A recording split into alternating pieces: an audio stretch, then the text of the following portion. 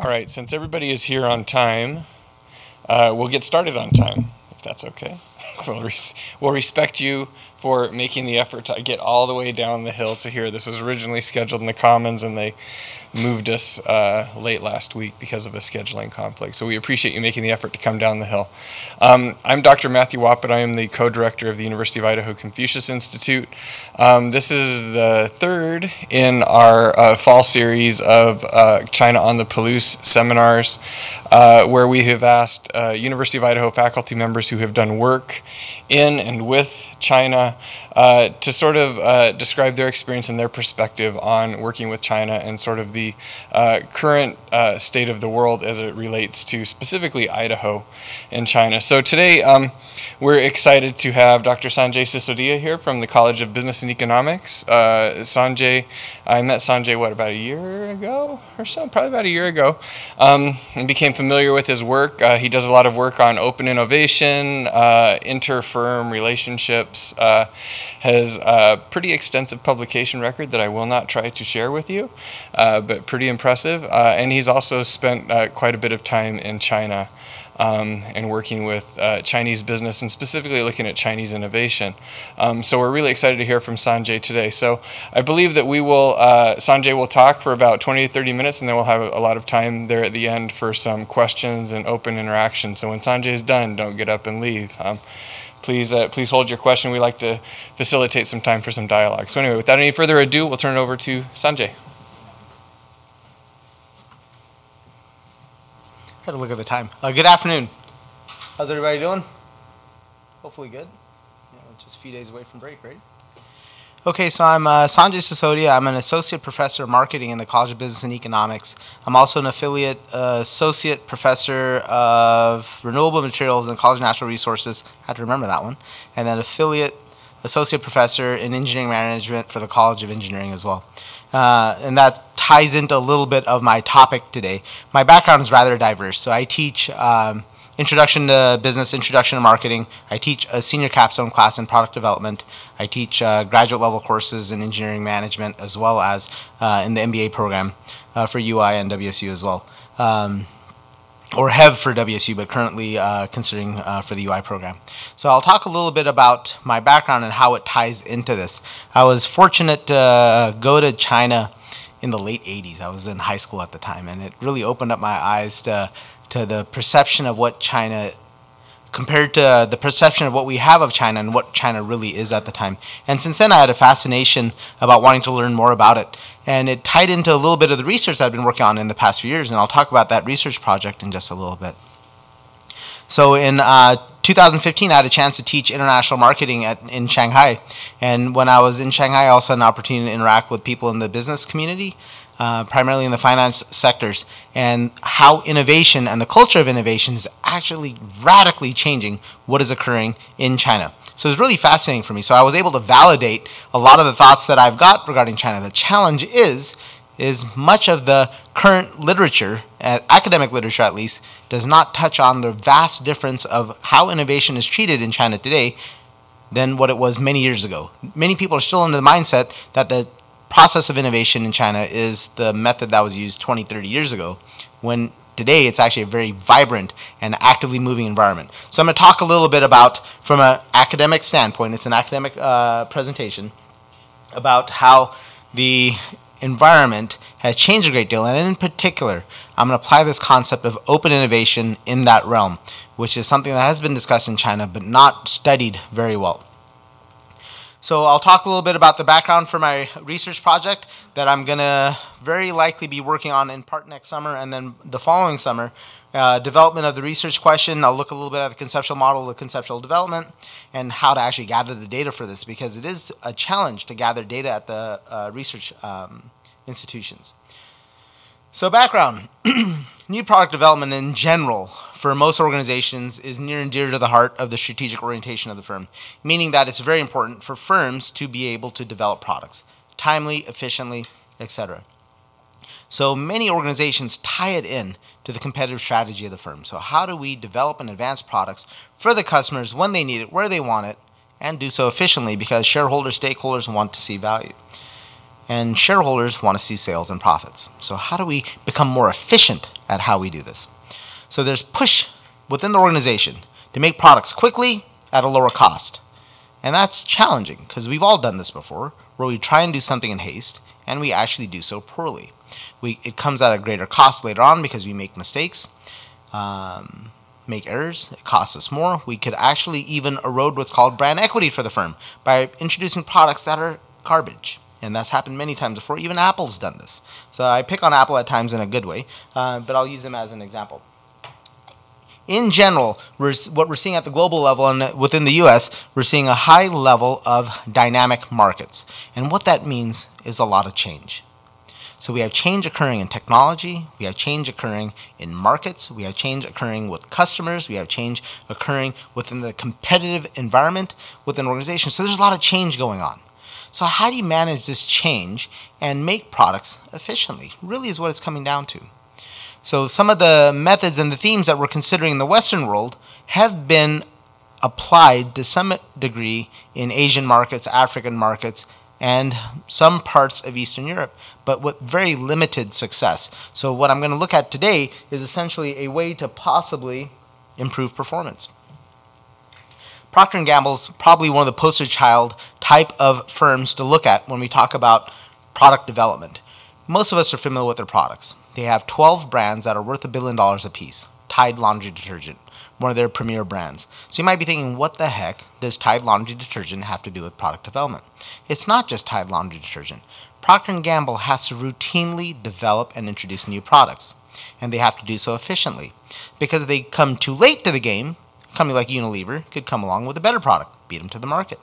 If they do so at a higher cost, then it makes it challenging for them to come in with an appropriate price point for their products. So they face a considerable amount of problems about 15 years back. And it's an interesting story here. They were spending a lot of money on product development. They were having high product failure rates, sometimes in the order of 60% or 80% of the products that they were introducing were failing in the marketplace. That's not a good number in consumer products. Put a lot of money into research and development. They had about 4,500 individuals working in research and development, engineering in various forms within the organization, and the process had become slow and cumbersome. They weren't getting things done quickly. Shareholders are rather upset because of the ineffective side of the research and development group. So there was a push. Lafley, the CEO at the time, I believe this is in 2000 or 2002, came along and said, we're going to have to make a change. What we're going to now require is 50% or more of the products we produce are going to have a component, a critical component, a component, whatever, that comes from outside the company. We're not going to do everything in-house. And that's an interesting thing because you don't have to advance all the science to develop a new product within your organization. What if you buy, borrow, learn from your competitors, other organizations, and do something better maybe? So instead of doing everything in-house, what can you learn from your environment and do possibly a better job? And that leads to this concept of open and closed innovation. So the traditional perspective of product development is this. I'm a company. I know how to make products in my industry better than anybody else. I'm the best. So there's this thing called a not invented here syndrome, NIH, where you have to invent products by yourself because you're the best at what you do. Don't trust your competition. Don't trust other organizations, but that's not necessarily true. What if you're so blinded by your environment that you're not able to really learn from new science organizations, your customers, consumers, and you make the wrong products? Case in point, Cisco. So we're all familiar with Cisco Systems, one of the largest network organizations on the planet. They had produced so many products for their customers that they thought they figured out what products that the market really needed. Unfortunately, when they had an economic downturn, they got stuck sitting on a lot of inventory, and they had to write down $2 billion of inventory because they lost sight of what the customer really wanted and were essentially selling older technologies to some of these customers. So closed innovation is this concept. I'm going to develop everything by myself. I'm going to do the research and development. I'm going to manufacture. I'm going to sell the product. But that has challenges, because not all companies have the ability to develop all aspects of a product. I'll give you an example. Some of you might be familiar with the eraser stick, the little porous material that we use to clean countertops, toilets, and all that kind of stuff in bathrooms. The company that wanted to produce it got stuck. We need to find a material that we can use to clean a surface but doesn't scratch it. So just think about, we're in Moscow. We've got hard water, and we get accumulation of sediments and all that kind of stuff. So how do we clean that surface without actually scratching that surface? So the company sat on this one for a little bit, didn't know what to do with it. We can't come up with this material. We can't figure out what to do. So they did what was a call for proposals. They went out to the market and said, we need to find a material that we can use on cultured marble, whatever types of surfaces, that can clean it but not scratch it. They actually found a material in a market. It's a traditional market. They found this material just sitting around. And one of the buyers just happened to be out and said, what's this material for? It was actually developed for the automotive industry to sand auto bodies. When you sand an auto body, you don't want to scuff it up too much because then you end up having to go back and do a lot more prep work. Well, that material was developed by BASF, if I recall right. So BASF developed a material for the automotive industry. This company came along and said, we can actually use that same concept as a cleaning product. And hence, we have the eraser stick. Completely different industry, adapting someone's science for your use. You don't have to spend all that time on research and development, testing things out if you're able to partner and borrow from other entities. So that's the realm of open innovation. How do I connect with my environment?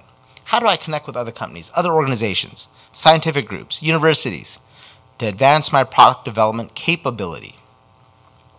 So this thing about open innovation is rather fascinating because it makes sense, but how does it really work? What do we need to do in order to be successful with it? Because what had happened was when this concept came along by Henry Chesbrough in 2000, 2002, 2003, it was neat, but nobody really knew how to be successful with it. So a lot of researchers have spent time on trying to figure out how to be successful with this concept. So just to give you an idea exactly with what's going on with open innovation, let's look at the traditional, what's called the stage gate process for product development, where you come up with a whole bunch of ideas at the company level, and you're looking at time going across. So you come up with a whole bunch of ideas. Some ideas are decent. You might want to build a prototype, think about what to do with it, take it in the development phase, and then bring it out to commercialization to the market. But if you look, there's that little funnel-looking thing being the boundary of the company. It's like the wall of an organization. See, it's a solid line here. So everything has to come from within the company to do so correctly. But that's a challenge, because can you always come up with the best ideas yourself? Very likely not. Someone might have a good idea to help you do something better. So the key here is the boundary of the firm. And when we take a look at this thing called open innovation, what we're saying is the boundary of the company, the firm, the organization, whatever it is permeable. Got little holes. Stuff comes in, stuff comes out. Not just at ideation, but at any stage in product development. And there's lots of examples on what that really means, but I'll just show it to you pictorially. So we've got the same little gray dots I showed you earlier, right in the middle. Some are moving along. But what about stuff from outside the company? Can ideas come inside? Procter & Gamble actually works with consulting companies to come up with new ideas for products. What happens if I get to a point where some idea sounds kind of promising, but I don't know what to do with it? Maybe I could sell it. Maybe I could license it. So you're essentially trying to get greater utility out of your research and development capability. So that makes sense. It's a pretty straightforward concept here. The challenge with open innovation, I know it's a little bit of a dense slide, don't need to write that down, is you have to have a deliberate and what's called a sustained approach to product development. This is not one of those things that sounds like a good idea, I'm going to do it for a few minutes, and then in traditional operations management mode, jump to another idea next month. It's not a silver bullet a month club, not in any way, bless you. Because you have to commit resources to do this right. And what that means is you can't just change what you're doing. You can't be a rudderless ship. So it's written, or it's underpinned, it's written down by a considerable number of processes that are important. So we really ask ourselves, what makes open innovation work? Sounds interesting. So this is the area of research that I've spent my time on since I was a grad student. The key with open innovation is to be able to connect. We can't all be walking around in a market to come up with ideas to make that new eraser stick. So managing those connections is critical. And that's the highlight of the research study that I'm going to be pursuing. So investigating success, we're going to take a look at the conceptual model that I'm going to propose, which is in part rooted in what do we mean by success? Because beauty is in the eye of the beholder in many ways. What do we really mean by success? A capitalist might say profitability, increased shareholder value. What about being more efficient within the company? What about creating more jobs? Utilizing resources better. So when we look at product development, we're often considering what are called process outcomes and product outcomes. Can I make more products in the same amount of time? That's a product outcome. Process would be to be more efficient, possibly. Utilize less resources, possibly. And many argue that we should consider process outcomes as well as product outcomes. And Abby Griffin is one of the champions for this particular concept, because when we're looking at product development, you tend to see process-related activities before you see outcomes. So that's how we need to consider both of them. We also may want to consider firm-level effects, because if we go back to that first slide that I had earlier on, not the one with my name on it, but the one that considered product development, firm-level effects is tied to the strategy of the company because it's important to the success in many organizations. So we want to connect innovativeness to firm performance. So essentially, some of you may have seen proposed models before, or models that we want to investigate. We've got this concept of open innovation. And in general, does it work or does it not work? Is it a good idea? Is it a bad idea? And it's important to consider that in the role of Chinese markets and innovation in China, because nobody's actually done it yet. Nobody's studied this concept there. They've considered it, but not actually done a full-blown data collection. And what that means is I'm going to look at open innovation. If a company does open innovation or not, can I look at how quickly they introduce products? So what is the rate of introduction? How unique are these products? And that's innovativeness, because uniqueness can be important at the competitive level. So that different product might have a competitive advantage over rival products. Options creations is a term that's used for platform products. So this product can be used as a component in many other products. And this last one, financial performance, which is near and dear to the heart for many people managing organizations, because there's pressures for financial performance. Good. I talked about connections before, and this term called IRs comes up, and that's interfirm relationships. We could argue that it's an interorganizational relationship, meaning one entity tied to another. But quite often when we look at product development, it's one company with another company. But the concepts still apply here, and it's perfectly applicable in the domain that we're going to consider in just a little bit. So firms have to be able to not only maintain existing relationships, but they also have to be able to identify new ones. So you got to make new ones, you got to manage existing ones. It's almost like having a good friend circle. Friends are going to come in and out of your circle, it happens. But you got to be able to recruit good friends as well, because in times of need, you want to be able to be connected. So developing interfirm relational knowledge stores is important. So Johnson, Sohi, Graywall, they have the seminal piece in this environment. So how do you actually measure interfirm relationships? So there's a way to measure it. Just a way to figure out how to actually put a scale together. How do you actually find out if somebody's got good interfirm relationships or not?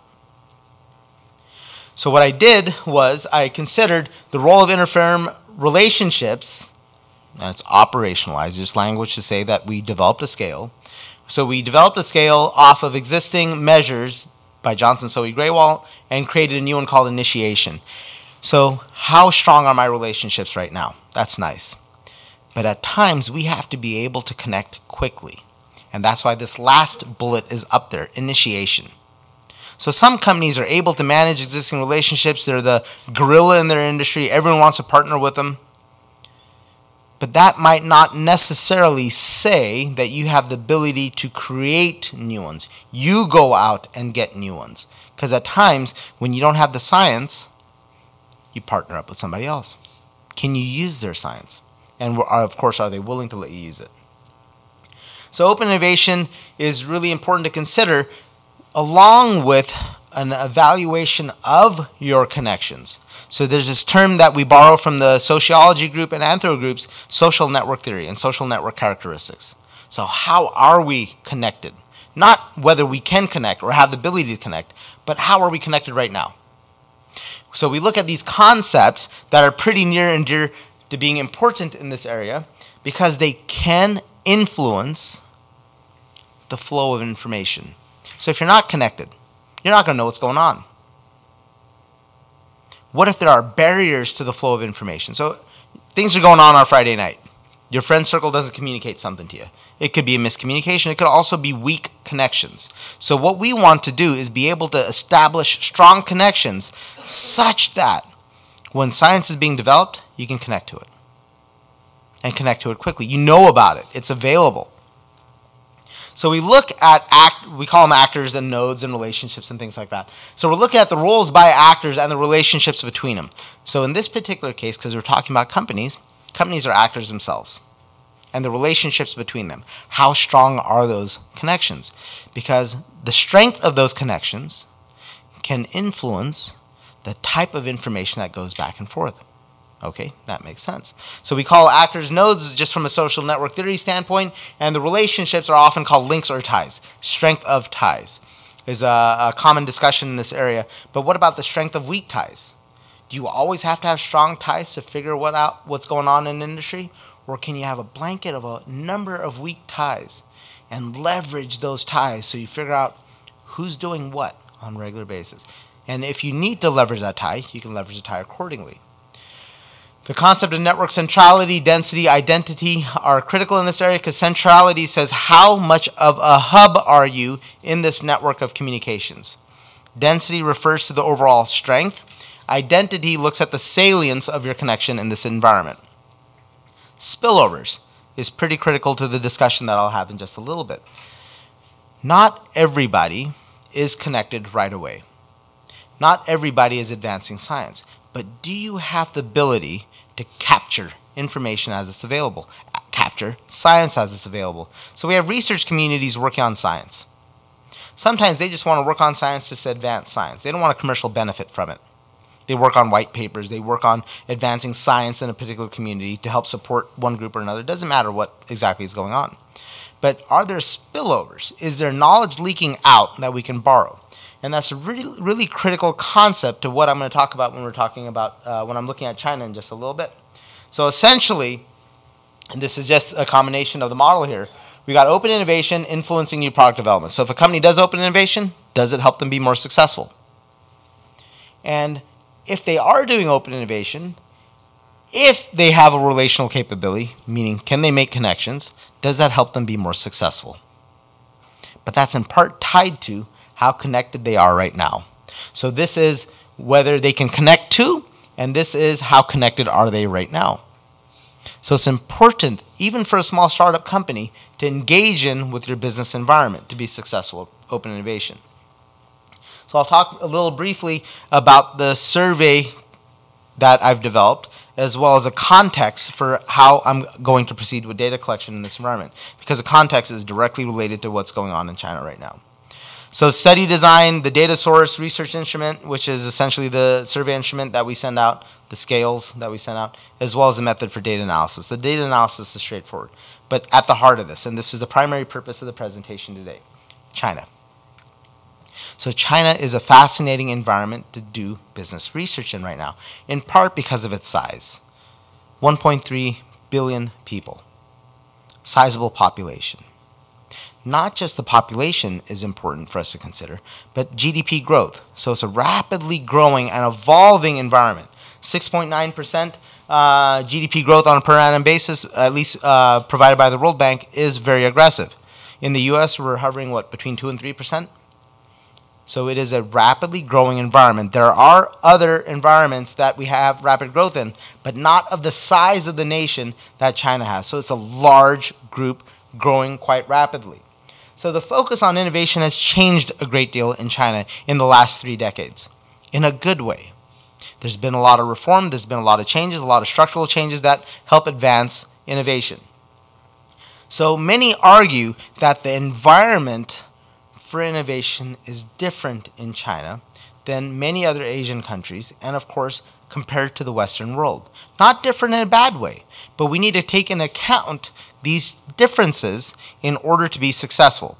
So there's a number of companies that have decided that they want to go into China and do open innovation. But they've struggled because they haven't really taken into consideration country differences. It's okay, perfectly fine. But if you take them into account, maybe you'll be a little bit more successful.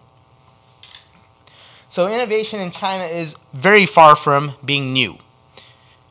Paper, printing, gunpowder, the compass, all innovated in China. So there's a strong history of innovation in China. There's currently a very strong concentrated effort, a concerted effort as well, to advance scientific communities. And what that means is there's a lot of support for advancing science, a lot of support for increasing entrepreneurial growth. There are some studies out there that say there are more millionaires made on a daily basis in China than any other country in the world.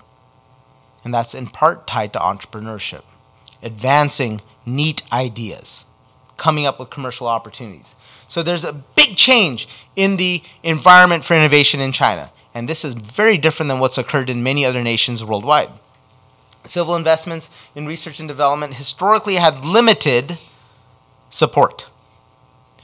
But that perspective changed. In the 1980s, there was some reform that occurred that advanced economic change.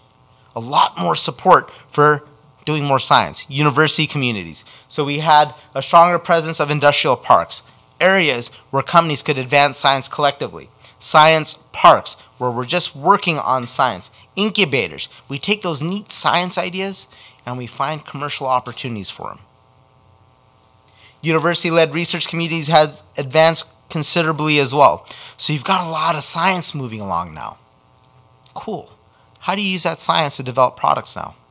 How do you use that science to increase GDP growth, increase jobs? And that's the fascinating part that's going on. So open innovation in China is not exactly new because it's a concept that's actually been around for some time. The problem is nobody's really studied it well. It's a neat idea. Great. Okay, go do it. Well, how do I be successful with it? So that's part of the study here is there's a historical perspective to rely on closed innovation. Keep everything in-house. Keep it top secret. Do it the best you can by yourself. But quite often these projects get stuck. How do I partner with other companies, other entities, and advance science? So when I was in Shanghai in summer of 15, one of the key concepts that kept coming up while I was talking to members of the business community was I'm trying to partner with this other group. We're trying to develop a partnership so that we can work together to move this company forward. Or use some of their technologies, they'll use some of our technologies, and maybe we can both collectively move forward. That's a very different perspective than what was done historically. So now there's much more of a concerted effort to work together and advance scientific communities. What had happened was a large number of products that were being produced actually stemmed from some sort of industrial type of a collaboration. So you've got business-to-business environments working together, advancing science, but that wasn't showing up in consumer products a great deal. And consumer products is a large area of growth in China, in part because of discretionary spend that has rapidly changed in China. There's some evidence that suggests that companies are willing to borrow from the outside world in China or outside the nation to help make their products better and move products along. So there's a little bit of evidence that supports that. Now we actually got to verify it. So that's where academics get to come in. Here my argument is that the firm is a unit of analysis, meaning we're going to use a company as a member of this network. They're going to be one of the nodes. We're going to use a company as members of networks, and we're going to determine how much open innovation they do, to what extent, and are they successful at it. And essentially the role of their ability to connect with others and how connected they are. Because once we figure out exactly how some of these mechanisms work in China, then we can start working on policy and methods possibly to help increase productivity in China and be more efficient. It's not to say that there's a perfect answer there, but maybe to do things more efficiently would probably be a neat method to consider. So in terms of data collection, some of you that have an interest in academic research, we're going to use the total design method. which is a standard rule of thumb with many survey methods for primary data, and secondary data, patents, patenting, firm financial data when it's available. Quite often in this environment, it's going to be primary data that's going to drive a lot of what's going to happen. But how many companies do you actually go and get data from? It's a lot. And that's amongst the challenges with this particular data collection. In order to get a good understanding of how this is working, we need about 150 completed surveys. 150, 160, thereabouts. But not everybody wants to fill a survey out when you send it to them. Quite often we throw them in the trash can, we give them to someone else to figure out, or we leave it on the desk and we'll get to it later. So we have what are called response rates. So how many people actually fill these things out? About 16%, 20% of people fill out, or companies will fill out a survey when you send it out. Ganesh and Malter and Reinflesch have a rule of thumb for inter-firm related research, about 150 completed surveys. And this has been validated many times over. So I've had research studies along this lines as well. You need about 150, 200 completed surveys. Wow, in order to do that, I got to send 1,000 surveys out. That's a lot of companies to connect with and get data from. So it's a neat idea, and trying to execute it is going to be part of the next challenge. So I've already developed all the scales and measures, the survey instrument, the process for how to do this. Some of the challenges is that we got to do field interviews first. We have to go out, talk to people to make sure, does this research model actually make sense? And if it doesn't make sense, you make adjustments, because you don't want to send a survey out and say, uh-oh, we missed something. So we'll have some experts review the scale. I've actually had plenty of people who do business in the Chinese environment review the scale already, but we also need to consider translation issues as well. Because a lot of the people that would fill out a survey like this, when you're sending it out to 1,000 companies, when you're sending it out to 1,000 companies, not everyone's going to have a full mastery of English in this environment. So how do we translate it into Chinese and verify that we translated it correctly as well? I took Chinese. I don't think I'll be able to develop my own survey. I'll try. It's not going to happen. So summary of the scales that are used, a lot of these scales are existing already. So open innovation, I've got so myself, my chair, Gene Johnson, Yanni Gregoire, we have an established scale in open innovation. Interfirm relational knowledge stores, Gene shows up because she worked with Amit Sohi and Raj Grewal on the key piece in that area. Initiation knowledge stores is a new scale. Social network characteristics, this is a field that has been established for decades. So there are existing scales that can be used here.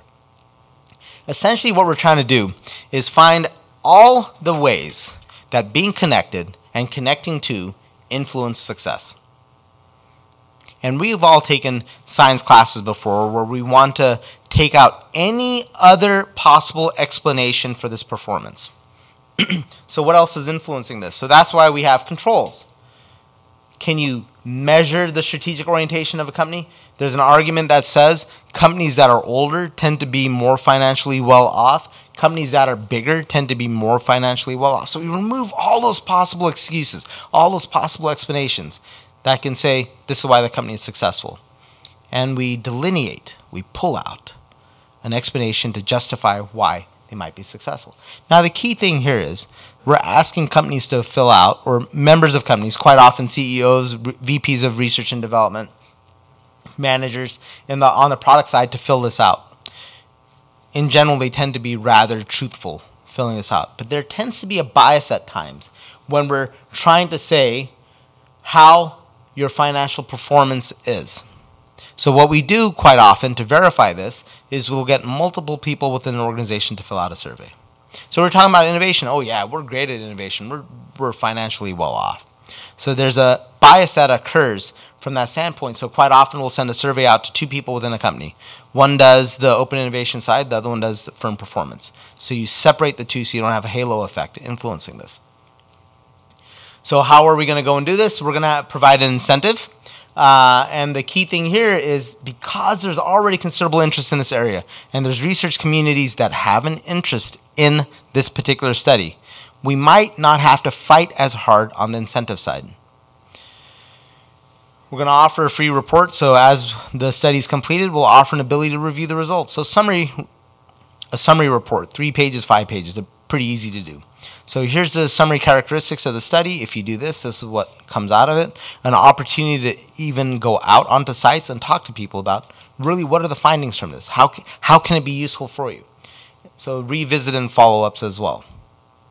Right? And these things tend to attract people to want to help out in the data collection. They feel that, okay, I'm contributing, I might also get something in return as well. And I'll give you an example. So I did my open innovation study within the US, and I had publicly traded companies in the technology environment as my sample. VPs of research and development, VPs of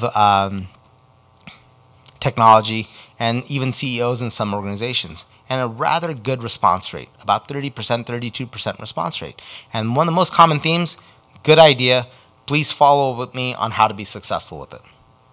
So every one of them I responded back to, gave them summary reports, I talked to them, because we had VPs of Goodyear, VPs of General Electric, VPs of General Motors, all wanting to find out how to use this stuff and be successful with it. It's a pretty important topic. At least in the area of product development and research development. So I believe that there is good potential for this study in China. So in conclusion, the project, if I can get my ducks in a row properly, will very likely be in preliminary data collection next summer. When I'm in China, I'll be in Chengdu for, I believe, most of July. At least that's what the plan is right now, to start beginning a data collection and partnering with people in other cities as well. Any questions? It's a little bit of an academic piece, I understand that.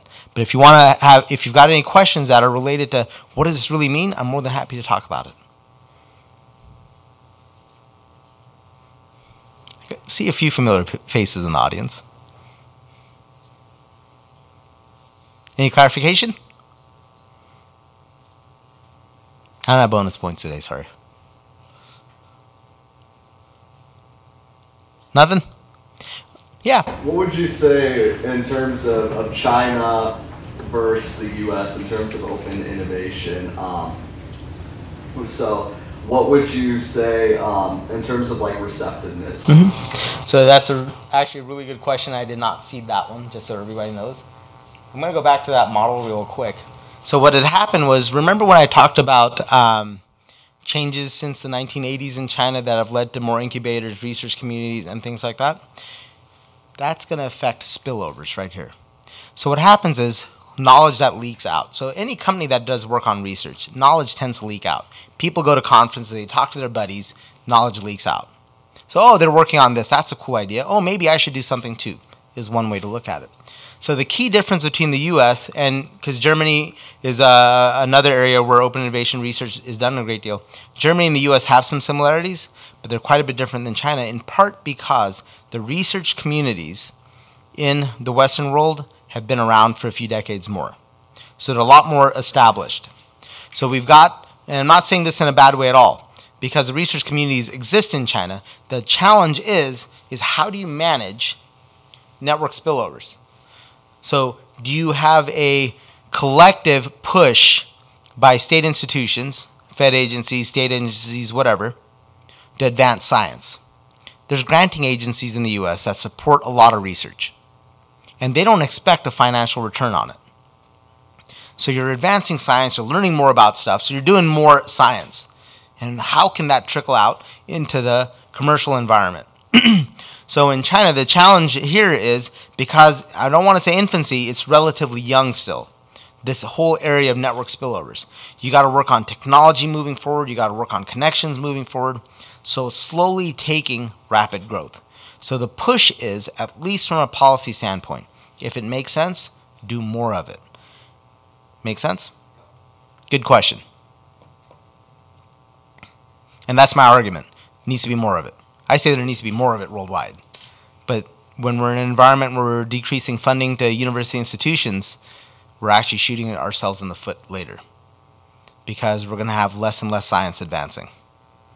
So we need to put more into it so we can have more science advancing, because there's so many examples of science done at the university level that has amazing commercial success. Plus it makes the market more competitive.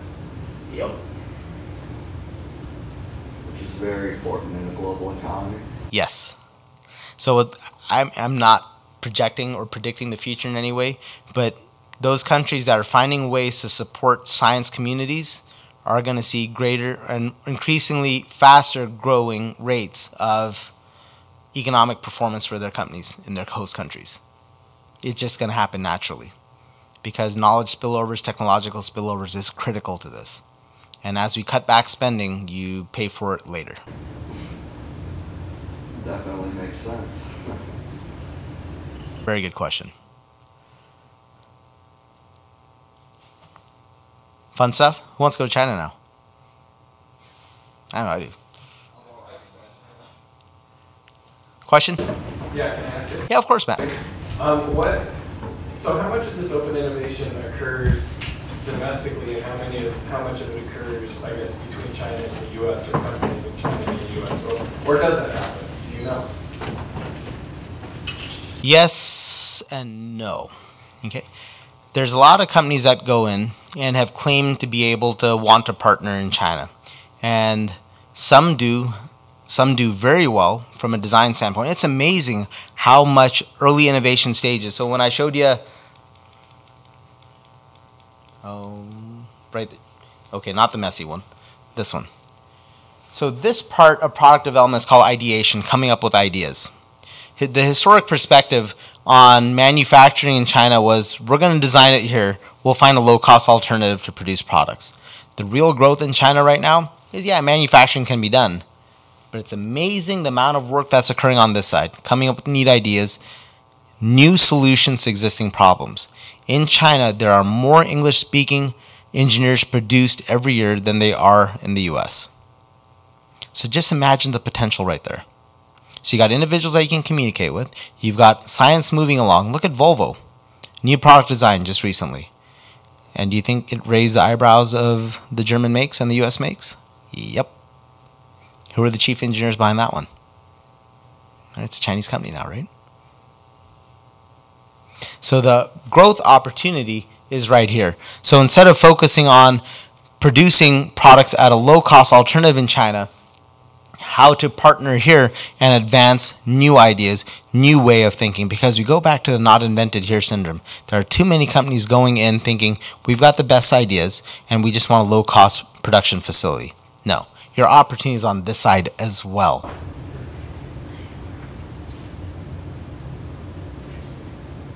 Good question. So this is ideation all the way to product development. So you come up with neat ideas and you advance it through the stages of product development.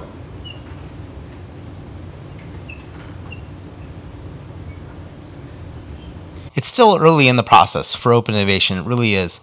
But if we don't figure out what are called mechanisms to be successful with it, it'll be a neat idea, but we'll never figure out how to be successful with it. It's no different than Toyota and just-in-time.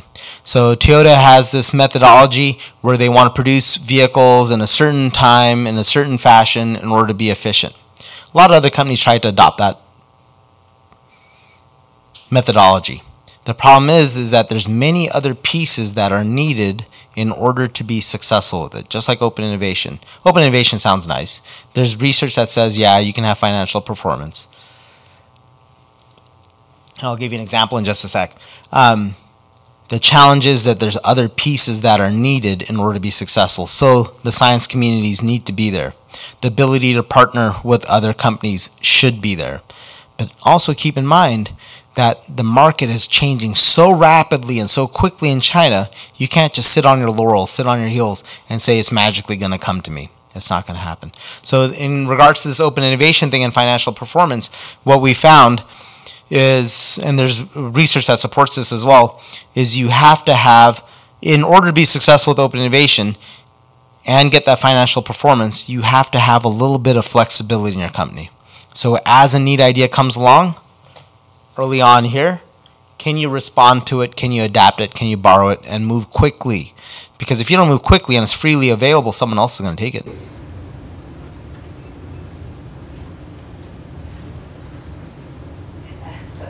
Thank you, Professor. And thank you. And as you know, in Portland, there's a famous so Nike, the company, the headquarters of the company, NIKE, the sports. Oh, Nike, yeah. And as we know, there are a large number of shoemaker manufacturers. They produce they make shoes. Yeah. So could you give us the explanation, how, the high quality in Portland, but the manufacture in Dongguan, near Guangzhou. There's a number of, I forget, they have a name for the district where there's a lot of production that occurs with shoe manufacturing. So for example, what one could do is to say, okay, we've got a lot of companies that can produce shoes well, but they learn a lot on what types of materials are more appropriate, what's the best types of materials to use, what's more cost effective, what is going to help make products last longer as well, because cost is not the only thing. Customers can buy $20 shoes if they wanted to buy $20 shoes. But if a customer wants to buy a pair of shoes that will last for 2 years or 3 years, the price might be different. So what we could do is look at what is occurring over here. What types of materials are best to use? So a designer in the US, like Nike or whoever, could come up with an idea. This is the type of design that I would like. But they could partner with businesses that have intellectual property in specific materials. Because with shoes, lightweight, durability are very important from a cost standpoint. So what if a company is able to do research and development for new materials and then partner with the likes of Nike? Because even Brooks is producing heavily in Asia now as well, and they historically wanted to be in the US. Brooks, Asics, Nike, they're all producing heavily in Asia, but they all have a competitive problem: durability, reliability, cost effective. So what if companies are able to advance science and say, we're advancing science here. Why don't you partner with us so that we can help you also produce your products? It's no different than, say, Johnson Controls in the automotive industry. They work on advancing science that is used in components for cars. And then General Motors, Ford will work with them to make better cars. And it's a very good question. It's not done enough. Right? It's the perspective that China is only a manufacturing environment is yesterday's news. That is so yesterday. Because innovation in China, that's what's leading to entrepreneurial growth right now. That's the rapid uptick. And of course, the managing on the finance and the financial markets as well. I mean, that's important. You need them hand in hand. But innovation is where it's at. I'm biased. It's my area. No problem. Good question. Everybody good? No other questions? Thank you for the opportunity. I appreciate it.